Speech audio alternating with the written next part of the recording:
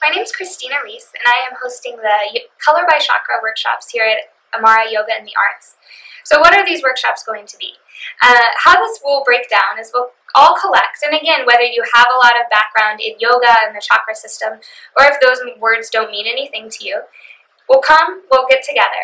And I'll start by kind of guiding us through a little bit of awareness and intention to what are the chakras, and then what they can do in your life and how you can connect with that. We'll experiment with a couple yoga postures, again, that are accessible to everyone, maybe some breathing practices, and then we'll get into this coloring meditation.